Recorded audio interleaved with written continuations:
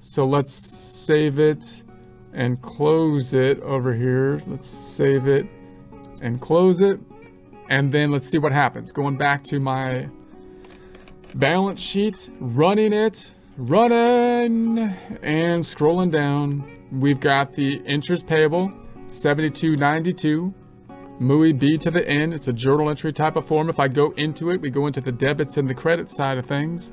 I'm going to put this adjusting entry thing on both sides for the memo description. There it is in debit and credit format. And so we're going to say okay, and scrolling up top again, the other side's on the income statement, and we put it down here somewhere into interest expense.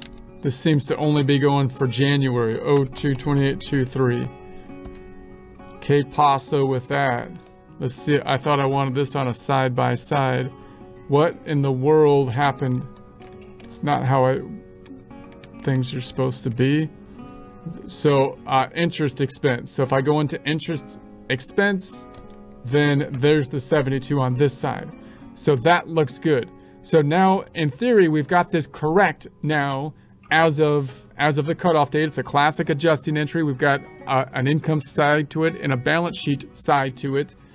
But it might actually mess up the accounting department, who was thinking they're just going to record a normal journal entry according to the amortization schedule in March. Therefore, we might want to do a reversing entry for this